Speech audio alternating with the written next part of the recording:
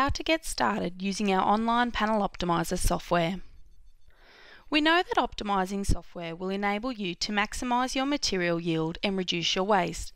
So let me show you how our online panel optimizer will not only do this, but also how quickly and easily you can convert your cut lists into printed patterns for you to give directly to your panel saw operator.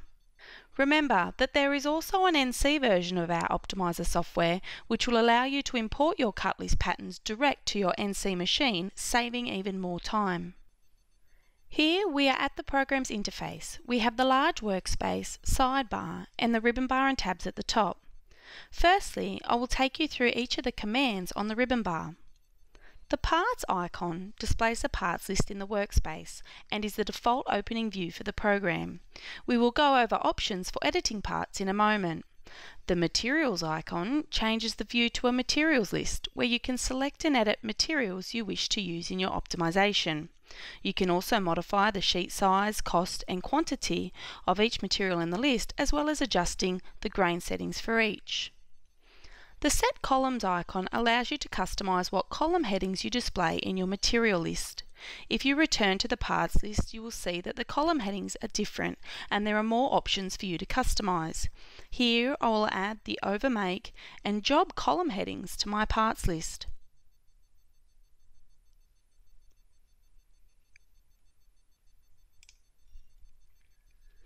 The machine catalog is used to set up your machine. The options here vary depending on whether you are using the software with or without the NC Link feature. Here I am showing you the options for the online panel optimizer. The Setup tab in the machine catalog has detailed graphics designed to make the process easy to understand.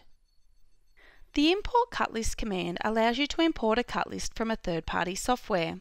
Here I will import a sample cut list that has been created using an Excel spreadsheet. You can use this utility to define what each field in your text file represents so that it's imported properly. Here in the preview you will see your text along with the column headings that are available in your parts list. Click on the column header to set each column type correctly. Now that we have some parts in our list, I will show you the different options available to edit our parts. To manually add parts, you can simply select the next available line and fill in the fields. Parts must be entered at cut size regardless of whether there will be edge banding applied. You can use the numeric symbols on your keyboard to enter sizing as an equation rather than a single number, which can save time in calculating sizes and also minimize errors. You will notice that I have entered a quantity of 10 in the over column.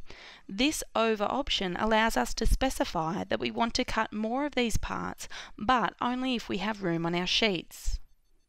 To specify edge banding, simply right-click on the part to access the Edge Band Editor. When assigning banding, there are up to 26 banding indicators. This allows for multiple types of edging to be used per part within each cut list. By assigning the banding, you are not adjusting the part size, but you are generating information for the part to be labelled correctly. Once all parts have been entered, you can optimize your job.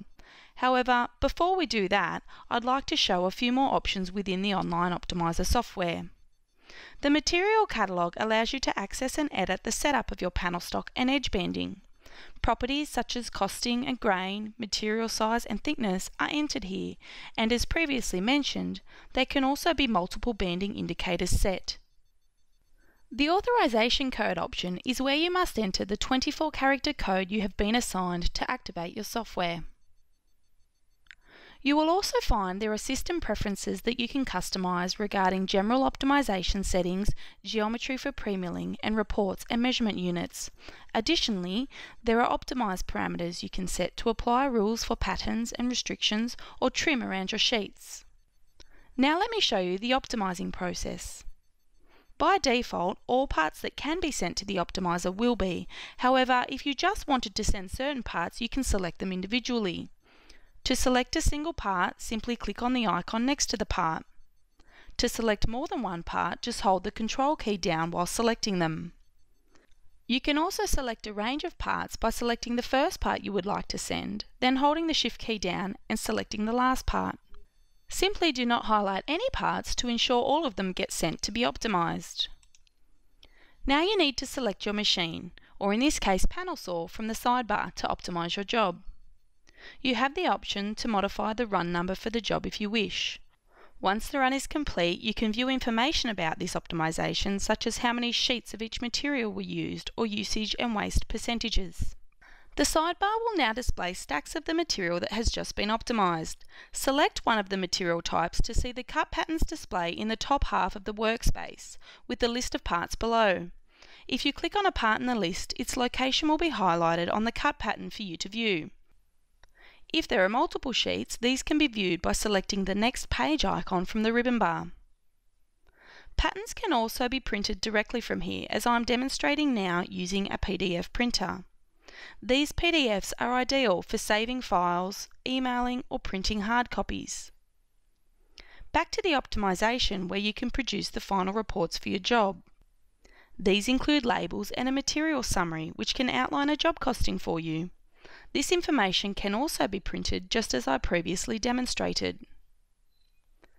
Thank you for watching. We hope you have found our demonstration helpful in getting to know your online panel optimizer.